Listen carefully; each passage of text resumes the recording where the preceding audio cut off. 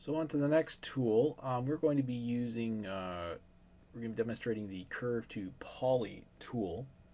But in order to do that, we need a curve to convert into a poly. So let's go into the primitives 2D and let's grab the rectangle tool. Okay, and remember this isn't a real box. This is a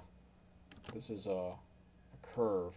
Okay, or a NURB box that we got going here, or a NURB square, whatever you want to call it, or NURB rectangle. Okay, and you can always tell by looking at that little squiggly, that little diamond shape here in the corner. You know that it's a NURB, okay, or a curve. So in LWCAD, we're converting this LWCAD curve into a polygon. So let's just sort of rotate this in the perspective view so we can see this. So right now you can see it. It's a curve. Click curve to poly, and boink, it actually turns it into a polygon because we have a surface normal. Notice, Control Z, there is no surface normal in this mode. But as soon as we click on it, boink, and that's it. Okay, so and that's just, it's not just limited to, like, you know, something stupid like just a like a box or a circle, but we'll just iterate that here. Let's make a circle. Okay, let's deselect that one. Let's go curve to poly. Okay, now we have a circle. Okay, same concept. Where are we here? Let's use the polygon tool and let's just make our own weird shape. Okay.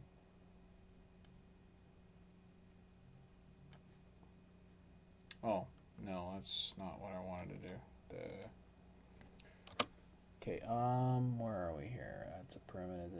That already makes a polygon. Sorry, let's go to the, let's go n-gon.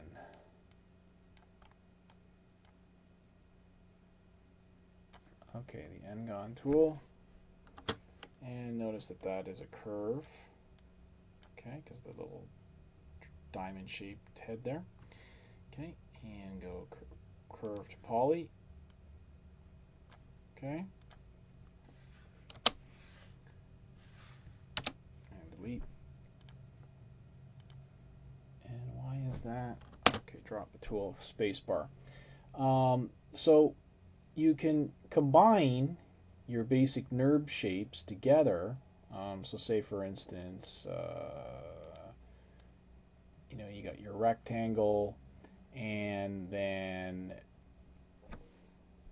okay, drop the tool, hit the circle.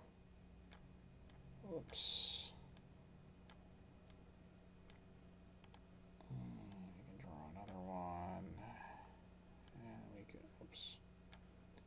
Right mouse key to drop that. And we can go to subtract. And actually, I messed that up, kids, the way I wanted to demonstrate it. Sorry, circle. Okay, go add. And a right mouse button. And go add. Right mouse button and go subtract. Make it smaller.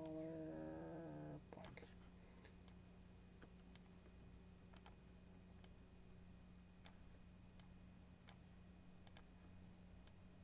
Okay.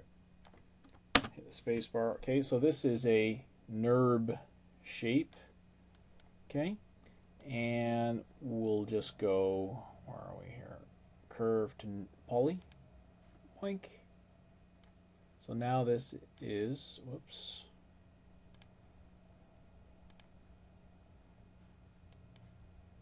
a perfect polygon now. We got a surface normal and everything. So that's kind of neat.